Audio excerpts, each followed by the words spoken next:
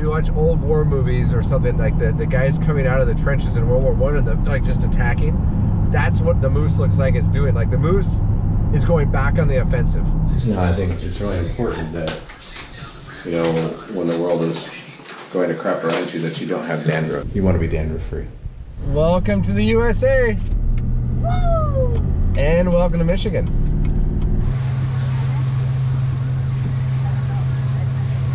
Tahquamenon? Tahquamenon. Okay. That's the Waterfalls. Tahquamenon. Tahquamenon. Tahquamenon. Yes.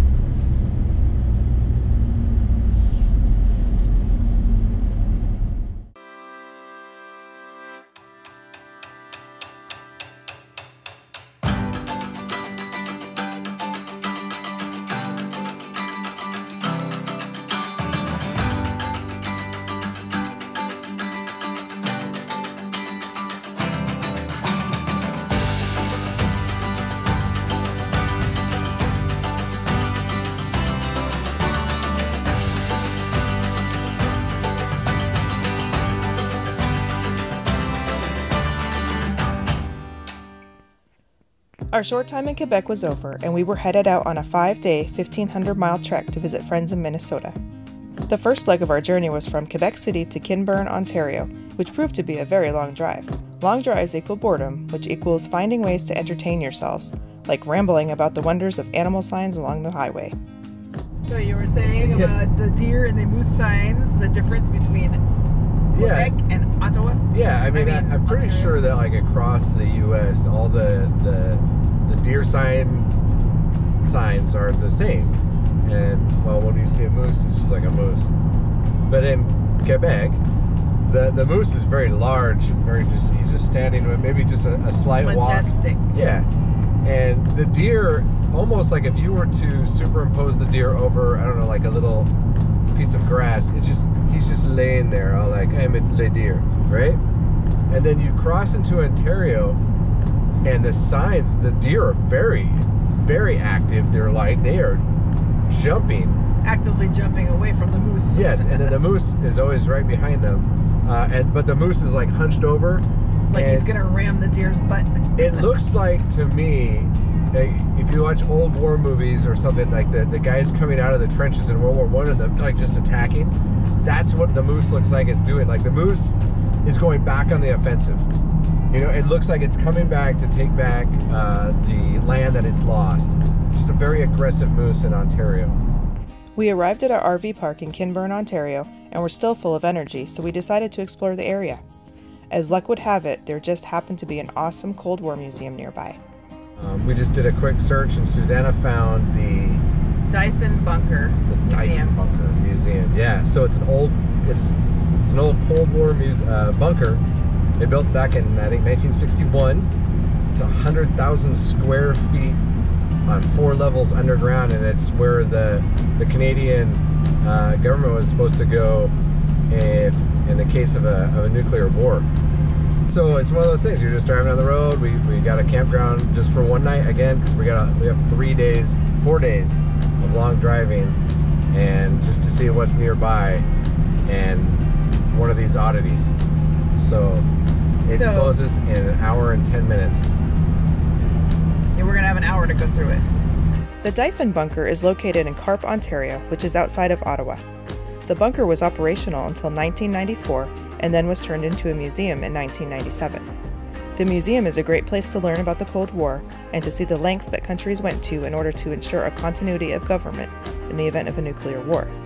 It's open 7 days a week, and the entry fees are $17.50 for adults and $11 for children. Walking into the bunker is like taking a trip back in time.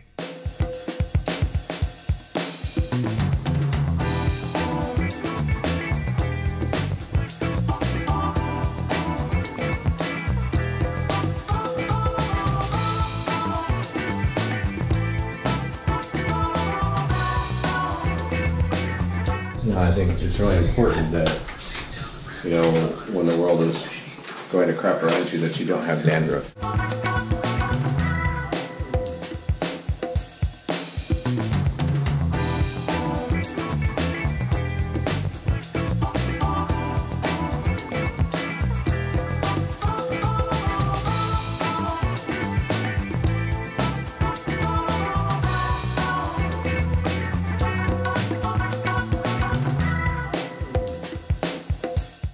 look at that, Corbin. This is called a slide projector.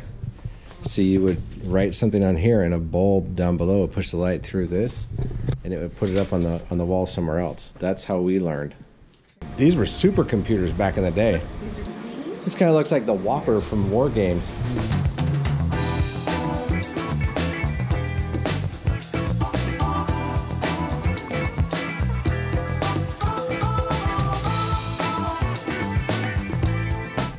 This is medical. This is where Mommy would have worked.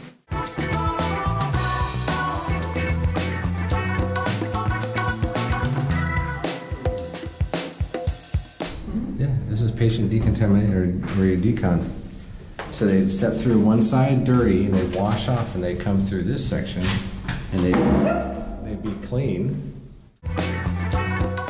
We completed our very abbreviated tour in about 45 minutes, but you could easily spend hours. This is one museum that we highly recommend. And speaking of recommendations, have you ever had poutine? Many people told us we needed to try it while in Canada, so we left the bunker and headed to a local restaurant to try the legendary Canadian dish of French fries, cheese curds, and brown gravy. It was delicious, but it's also one of those things you can't eat every day. We're pretty sure our cholesterol shot up 100 points, but it was totally worth it. We hit the road early on our second day and headed to Sudbury, Ontario for another one-night stay. It was another long drive, and we decided to skip the sightseeing and just rest.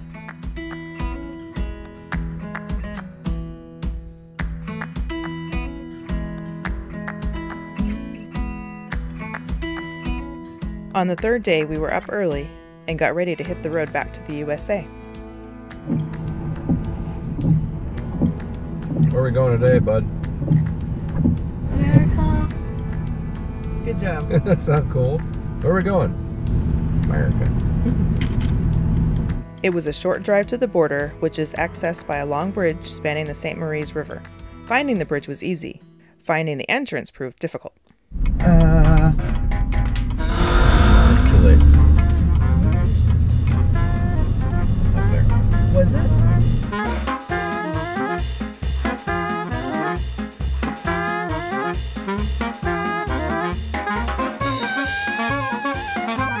Turn right. What?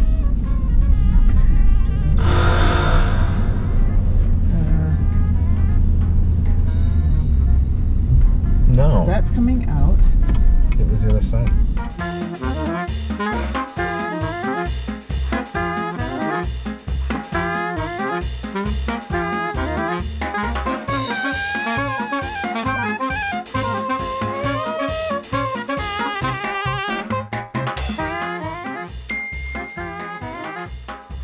We finally got it right on the third try, and we headed across the bridge to the border.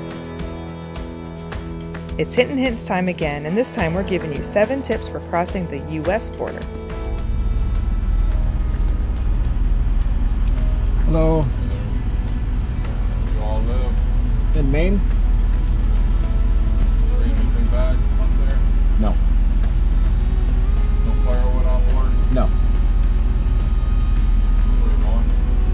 We're on our way to Detroit Lakes, Minnesota for a while and then across the Yellowstone. Thank you.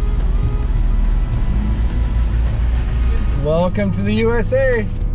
Woo! And welcome to Michigan. We were staying in the town of Sault Ste. Marie, Michigan, which sits on the St. Mary's River. We wanted to see some local sights and take a cruise through the Soo Locks, so we headed to our RV park and then set off for our boat tour. We took a 2-hour tour from the Soo Locks boat tours. The price is $32 for adults and $11 for children. The tour includes passing through 2 locks and being raised up 21 feet to the level of Lake Superior.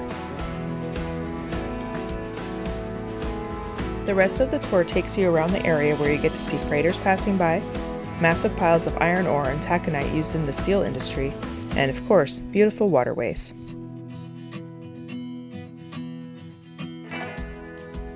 The tour marked the end of the day for us, and the next day we drove off on a day 4 of our trip, which included a slight detour. Good morning from Michigan. We're in the Upper Peninsula. We're Yoopers for a couple days. We just left Soo Locks, or Sault Ste. Marie, and now we're on our way to Wakefield, Michigan for another overnighter and then into Detroit Lakes, Minnesota. So here's our issue.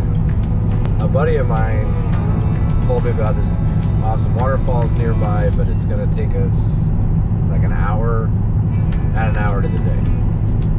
What's the name of the waterfall? Plus whatever we're doing, Yeah. however long we're there. Tahquamenon. Tahquamenon, I don't know. It's in Paradise, Michigan. So what do you do? What do we do? But this trip is also not just supposed to be, we're supposed to be doing some stops, right? My brain says just go. My heart says turn off and go see the waterfalls. I think we're going. The change of plans added 40 miles and an hour to our drive. The route took us up to and along Lake Superior on our way to the Tahquamenon Falls State Park.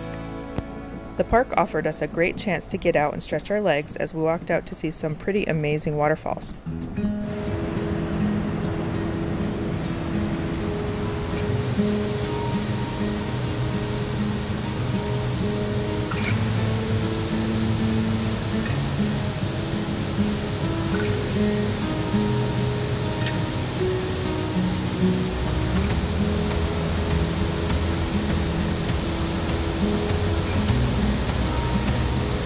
Tahquamenon? Tahquamenon. Okay. That's the waterfalls. Tahquamenon. Tahquamenon. Tahquamenon. Yes, Tahquamenon. So at Tahquamenon Falls, there's a lower and an upper falls, and the direction that we came in from, the lower falls just happened to be first. It's $9 for a car per car. That gets you into both sites. If you're a non-resident. If you're a non-resident of Michigan, yeah. If you pay $33, that'll be your, what is it, a passport to all the state parks in Michigan. That are part of the DNR. Whatever that is. Right. But anyway, yeah, so a good boardwalk that comes, it goes about a third of a mile into the lower falls, and then you have a 4-mile hike up to the other. We didn't do that one, because we're limited on time, so we're going to drive up to the other falls.